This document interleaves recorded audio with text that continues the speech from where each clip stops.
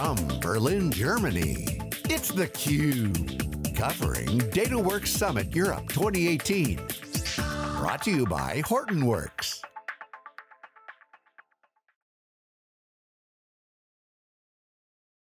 Hello, welcome to theCUBE. We're here at Dataworks Summit 2018 in Berlin, Germany. I'm James Kobielus. I'm the lead analyst for Big Data Analytics within the Wikibon team of SiliconANGLE Media. Our guest is John Kreisa. He's the VP for Marketing at Hortonworks, of course, the host company of Dataworks Summit. John, it's great to have you. Thank you, Jim. Great to be here. We go long back, so you know it's always great to reconnect to you guys at Absolutely. Hortonworks. You guys are on a roll. It's been 7 years now, I think, since you were founded. Yep. I remember the founding of Hortonworks. I remember when it splashed in the Wall Street Journal. It was like, oh wow, this big data thing, this Hadoop thing is actually, you know, it's a market, it's a segment, and you guys have built it. You and your competitors, your partners, your ecosystem continues to grow. You guys went IPO a few years ago. Yes. Your latest numbers are pretty good. You're continuing to grow in revenues and customer acquisitions. Your deal sizes are growing.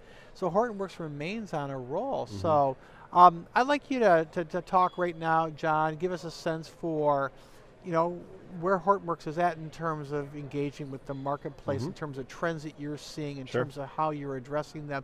But talk about, first of all, about Dataworks Summit. How many attendees do you have from how many countries? Just give us sort of the layout of the show. Sure, and I don't have all the final counts yet. This is year 6 of the show. This is year 6 in Europe, absolutely, thank you. So it's great, we've moved it around different locations, great venue, great host city here in Berlin, super excited about it.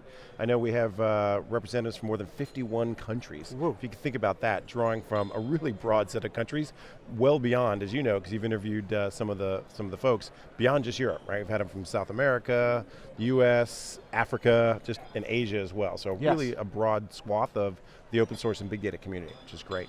Final attendance is going to be 1,250 to 1,300 range. Good. Getting the final numbers, but a great size conference. The energy level's been really great.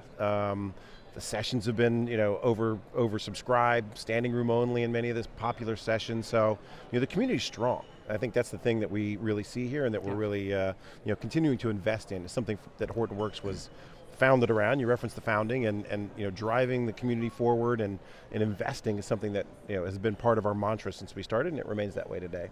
Right. So, what trends?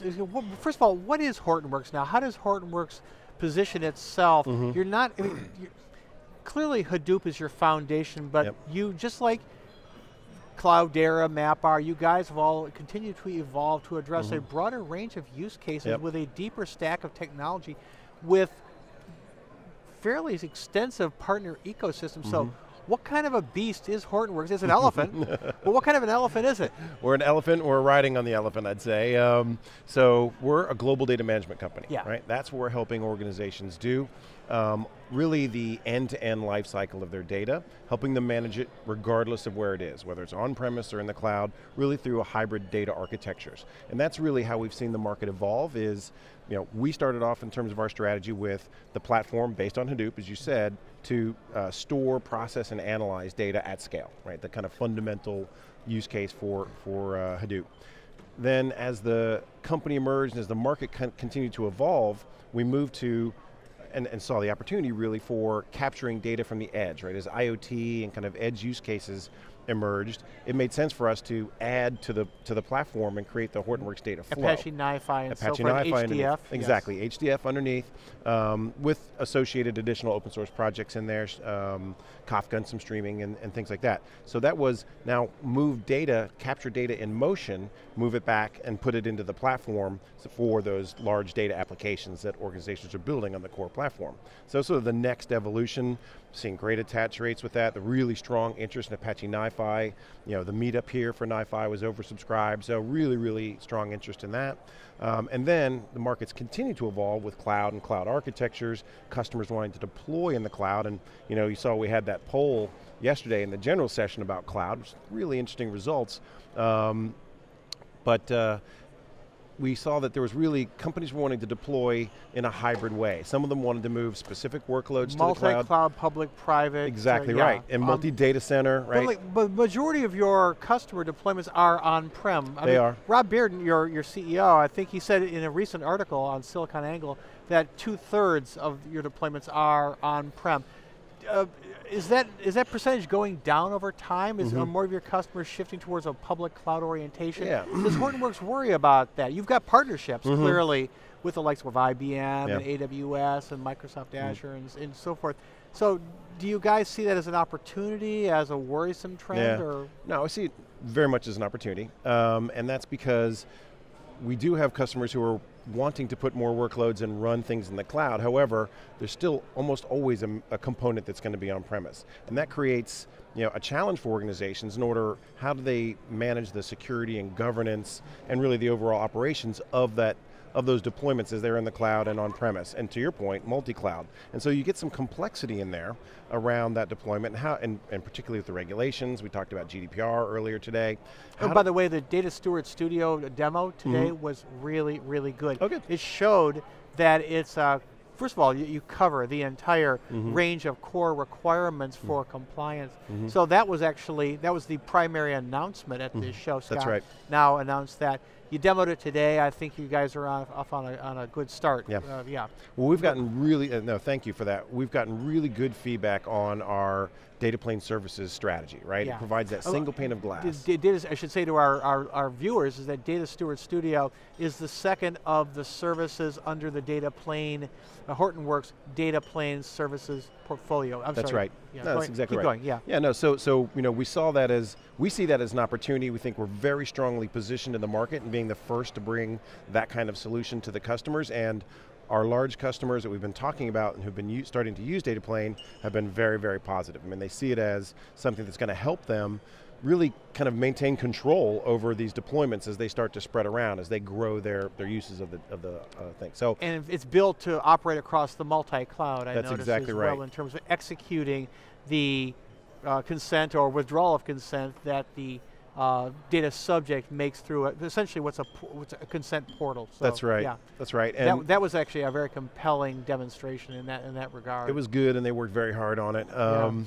I was speaking to an analyst yesterday, and they were saying that they're seeing an increasing number of the customers enterprises wanting to have a multi-cloud strategy, right? They don't want to get locked into any one public cloud vendor. So what they want is somebody who can help them maintain that common security and governance across their different deployments, and they see data plane services as a way that's going to help them do that. So John, how is Hortonworks, what's your roadmap? How do you see the company and your go-to-market evolving over the coming years in terms of geographies, in terms of your focus in terms of the use cases and workloads that the Hortonworks portfolio addresses? How is that shifting? I mean, you mentioned the edge.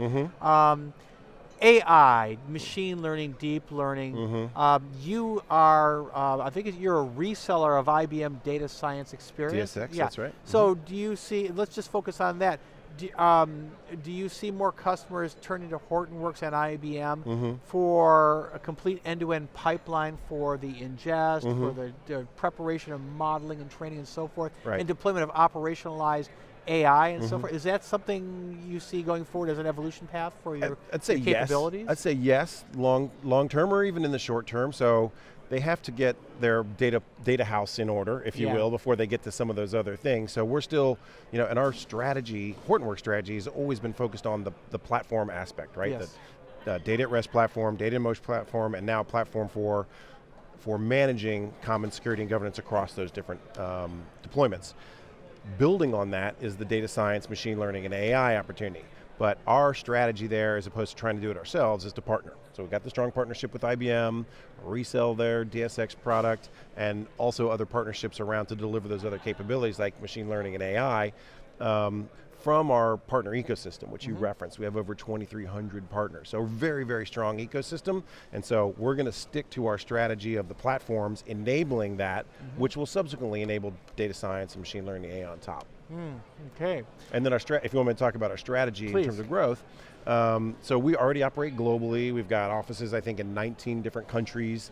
So we've got, we're really covering the globe in terms of the demand for Hortonworks products. And where's the fastest growing market in terms of regions for Hortonworks? Yeah, I mean international. APAC? Yeah, international generally is our fastest growing region, faster than the US. But we're seeing, very strong growth in APAC actually. So India, ASEAN countries, Singapore, and then up and through to Japan. There's a lot of growth out in the ASEAN region, and they're sort of moving directly to digital transformation projects at really large scale, big banks, telcos, and from a workload standpoint, it's actually, I'd say the patterns are very similar to what we've seen. I've been at Hortonworks for 6.5 years, as it turns out, and the patterns we saw initially in terms of adoption in the US became the patterns we saw in terms of adoption in Europe, and now those patterns of adoption are the same in Asia. So it really, once a company realizes they need to either drive out operational costs or build new data applications, the patterns tend to be the same, whether it's retail, financial services, telco, manufacturing, that you can sort of replicate those as they move forward. So, okay, so going forward, how is Hortonworks evolving as a company in terms of, now that, for example, with GDPR, data stewards and data governance is a strong focus going forward. Are you shifting your model in terms of your target customer away from the data engineers, the Hadoop cluster managers of, who are still very much the center of it, towards more data governance, towards more, that's really more business analyst level focus. Is that, do you see Hortonworks shifting in that direction in terms of your focus? It's a good question. Your message and everything? I would say it's not a shifting as much as an expansion. So we definitely are continuing to invest in the core platform and Hadoop, and you would have heard of some of the changes that are coming in the core Hadoop 3.0 and 3.1 platform here. Alan and others can talk about those details, and in Apache NiFi. But to your point, as we bring and have brought Data Steward Studio and Data Plane services online, that allows us to address a different user within the organization. And so it's really an expansion. We're not de-investing in any of the other things. It's really, here's another way and a natural evolution of the way that we're helping organizations solve data problems. That's great. Well, thank you. This has been John Kreisa. He's the VP for Marketing at Hortonworks. I'm James Kobielus of Wikibon SiliconANGLE Media here at Dataworks Summit 2018 in Berlin. And it's been great, John, and thank you very much for coming on theCUBE. Great, thanks for your time.